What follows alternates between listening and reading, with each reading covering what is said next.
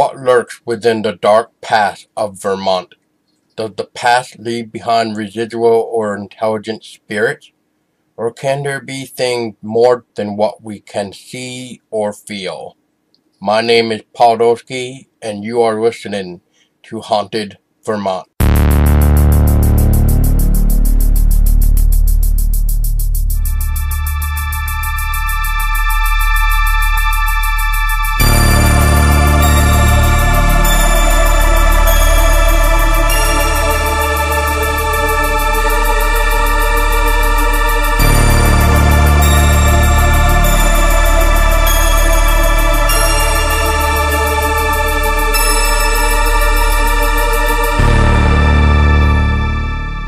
According to a UVM article that was published in 1941 by Claire Gardner, who asked herself the same question, she recorded the story as her father had told it many years before. And for those that are wondering, I am talking about the mysterious road that is only named after a ghost.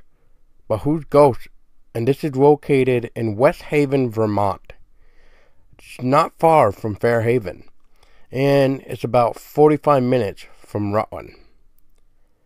Now, have you ever wondered what could possibly be the reason behind it? But the story might help just a little bit of how Ghost Hollow Road came to be. Because before the railroads came to Vermont, Lake Champlain was a major transportation link between Canada and New York City. Here and there, along the shore, a number of settlements sprang up that were populated by boaters. Such a community, made up of about half a dozen log cabins, was situated a couple miles inland at West Haven. To get there from the wharf, one had to travel along a narrow, rutted road. It passed a cliff where timber rattlers basked on sunny days. Then entered a wooded hollow, where day or night it was always dark. On one cold March night, more than 2 centuries ago, a young man hurried along this inhospitable path.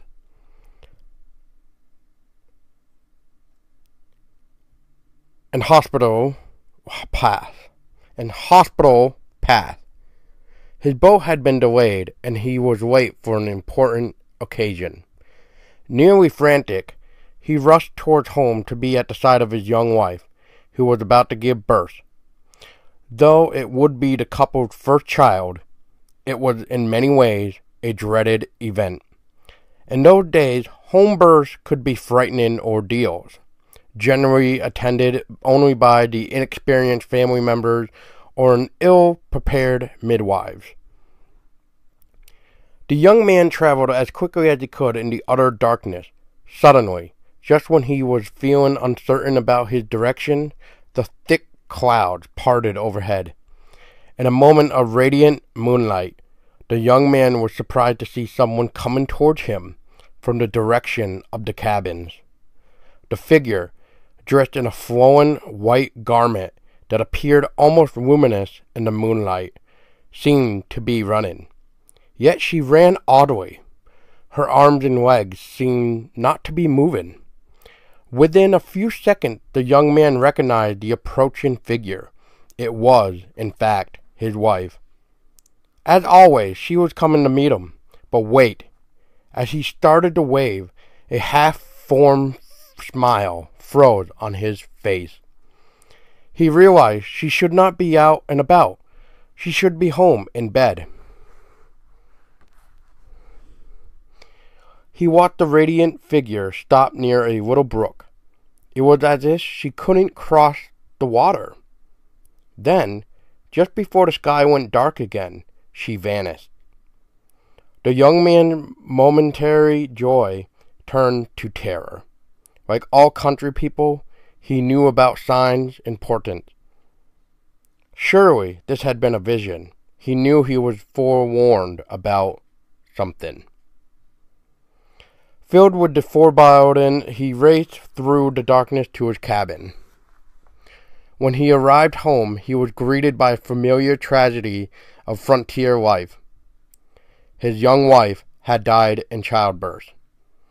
The young man quickly discovered that she had passed away at roughly the same moment he had stepped into the hollow where he had his last look at her.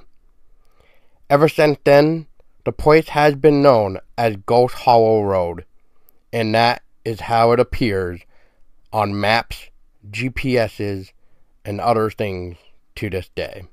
Another fascinating thing about Ghost Hollow Road are the signs. One is an actual street sign that pretty much is usually taken, and I'm assuming it's because of the name itself, Ghost Hollow. It's kind of like those weird names like High Street.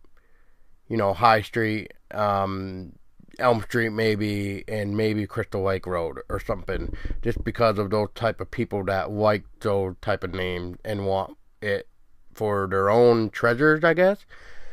But there's also another type of sign for Ghost Hollow Road. But this one would take not just by hand. It would have to be by a machine.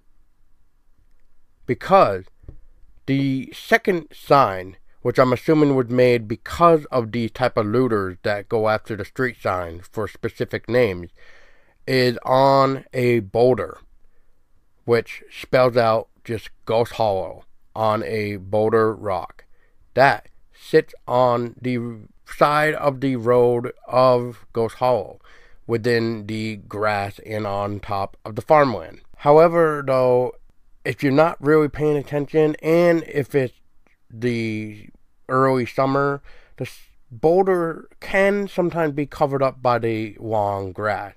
But if you look carefully to the right as you approach it, depending on which way you're coming from, of course, but if you look to your right as you're taking the left turn onto Ghost Hollow, it will be right there, maybe beyond the tall grass. And I find it to be very interesting.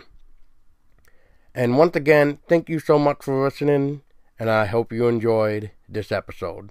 If you enjoyed this episode and want to support, head over to our Patreon at www.patreon.com/Haunted Vermont, where you can pledge $1 a month or more and receive rewards every month. You'll hear the episode first before the public. Pledging more grants you access to the show where you can share your own stories and experiences on future episodes. I already fund another podcast 100%, so I'm asking help for this one at least. Season 1 will have a total of 6 episodes, and then it will depend on funds after that. Thank you for listening, and if you enjoyed, please rate our podcast on any platform that you're listening to. We would like to know how we're doing, because if you hate it, we'd like to know why. And if you love it, please make sure that you share the podcast around. And once again, thank you for listening.